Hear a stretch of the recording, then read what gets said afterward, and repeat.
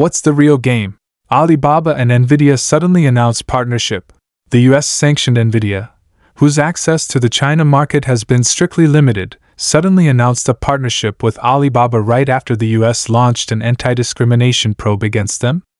Considering the US escalated restrictions on AI chip exports to China in May, this move looks like tearing down the house, right in front of Washington's face. This can't be random. What's the hidden agenda? This isn't about selling chips at all. The so-called physical AI is essentially teaching AI to understand physics. For example, enabling a robot to autonomously determine, will this box fall if I move it this way? NVIDIA is providing the textbook, the software stack, which includes methodologies like simulation training and synthetic data generation. Alibaba provides the laboratory, scenarios like logistics and auto manufacturing. It's like a Michelin-star chef bringing their secret recipes into a chain restaurant. They can create a feast without even touching the hardware. Even more disruptive is that this textbook is far more profitable than the chips. NVIDIA's software service profit margin is a staggering 74.99%, which is much more lucrative than selling hardware. Since selling chips openly is now restricted, they are selling the secret recipe for cooking. This allows them to bypass the sanctions while retaining their foothold in the crucial Chinese market. This is a brilliant strategic move. Next, let's dissect this grand strategy. How did the US crush Japan's semiconductor industry in the 80s, and why are their own giants betraying them now? What are NVIDIA and Alibaba's respective motivations? How many secrets are hidden within this ecosystem battle? History repeating itself? 80s Avengers versus today's rebellious son. How ruthless was the US in 1986? At that time, Japanese semiconductors held a 45% global market share, and Intel was nearly defeated. The US immediately assembled the Semitech Alliance, with IBM and Motorola, while simultaneously using Section 301 to force Japan to sign the semiconductor agreement, restricting exports and raising bid prices.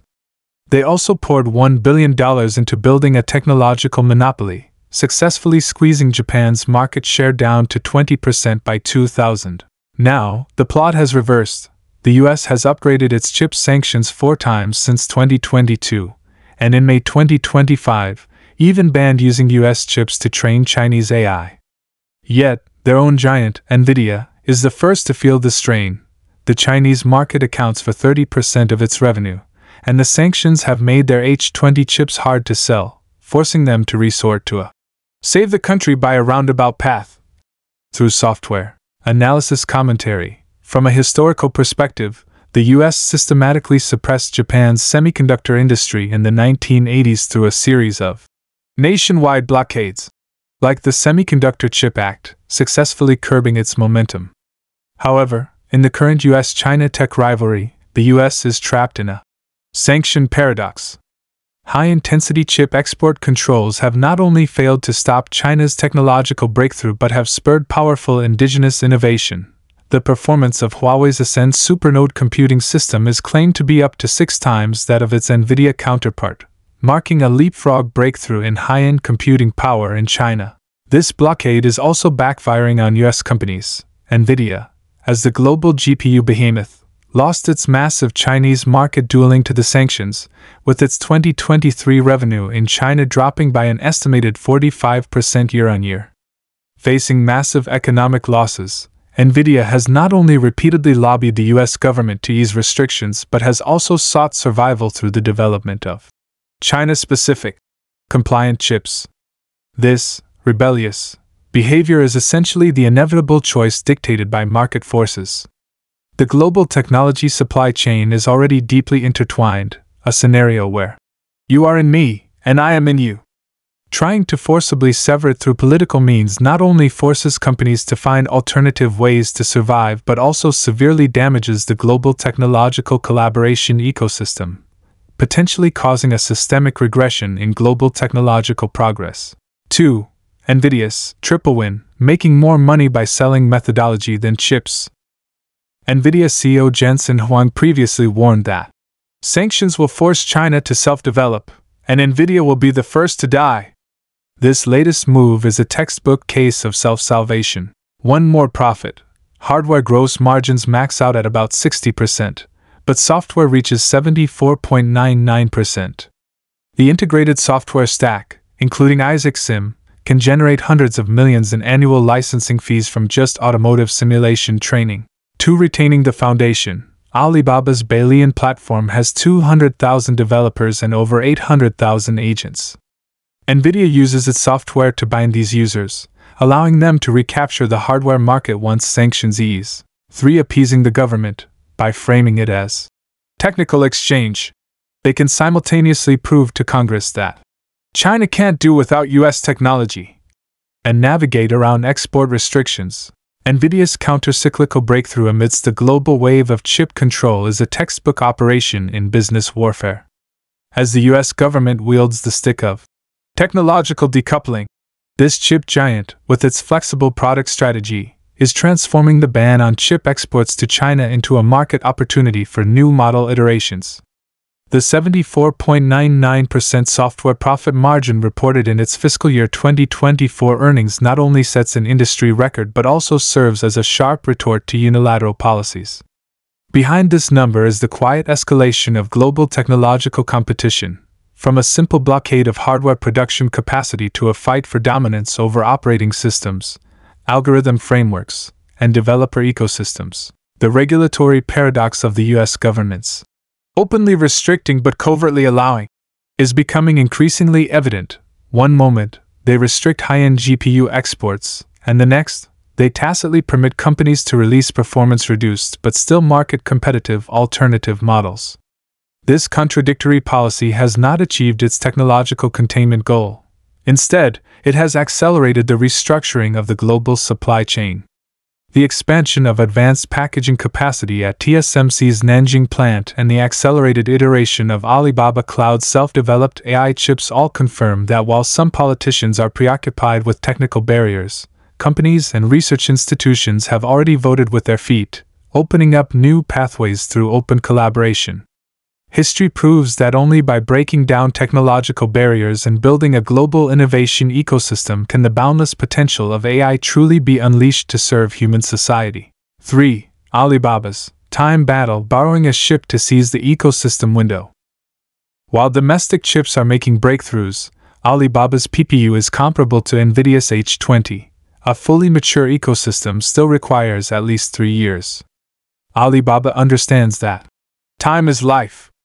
By integrating NVIDIA's software stack now, the industrial AI training cycle for partners like BMW and Siemens can be reduced by 60%, and the code generation efficiency of Tony Lingma can increase by another 30%.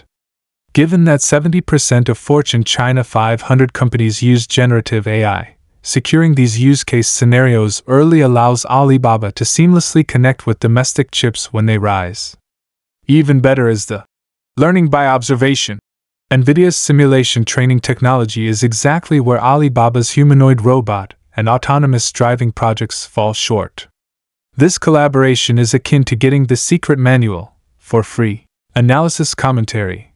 The collaboration between Alibaba and NVIDIA is a precise blow that shatters the misconception that indigenous innovation equals closed-door development. In the long river of technological progress, borrowing a ship to sail and indigenous innovation are never mutually exclusive opposites.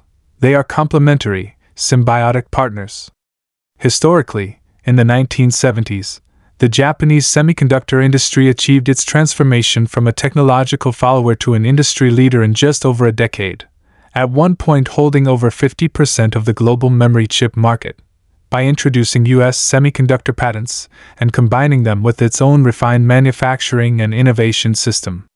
Today, Alibaba's leveraging of NVIDIA's deep expertise in GPU architecture and the CUDA software ecosystem to address its own shortcomings in AI computing infrastructure and software algorithm optimization is an extremely shrewd strategic move. Looking at the global technology landscape, the development of the semiconductor industry itself is an epic story of collaboration and mutual success. ASML's lithography machine in the Netherlands integrates cutting-edge technology from over 3,000 suppliers in 40 countries. Apple's chip development relies on TSMC's advanced processes and ARM's architecture licensing.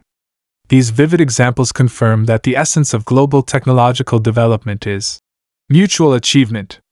In the context of escalating technological blockades and fierce industrial competition, instead of remaining isolated in a closed-door island and letting technological iteration stagnate, it is wiser to adopt an open and collaborative posture to achieve leapfrog innovation based on the absorption of global advanced technology. This attitude, which prioritizes the overall development of the industry, is not only responsible for the company but also a key driver for industry progress. 4. The ecosystem war begins. US blockade forces a Chinese solution. Today's AI competition is no longer about chip benchmarking, but about ecosystem team battles. NVIDIA has the CUDA ecosystem. Microsoft relies on Azure to bind OpenAI, while China is adopting a wolf pack strategy. Huawei is building the Ascend Alliance with its open-source Mind Suite. Alibaba is seizing scenarios through its partnership with NVIDIA, and Baidu's Kunlun chip has $1 billion orders. In contrast, the US's $52 billion investment from the 2025 CHIPS Act is largely being used by companies for dividend payouts, failing to form a cohesive force. Even more ironic, the US is restricting Huawei's Ascend but cannot stop Alibaba from using NVIDIA software to train its large models. The door to the ecosystem can never be completely shut. The most profound revelation of this war is that technological hegemony simply doesn't work. The US wants to maintain its ecosystem monopoly through blockades but forgets that the core of an ecosystem lies in users and scenarios. China has the world's largest number of AI application scenarios. Alibaba alone covers manufacturing, finance, and logistics, and this is its ultimate leverage. While the US is still forming its small circle, China has already carved a new path through open collaboration plus indigenous innovation. This is not only a victory for China but a hope for diverse technological development globally.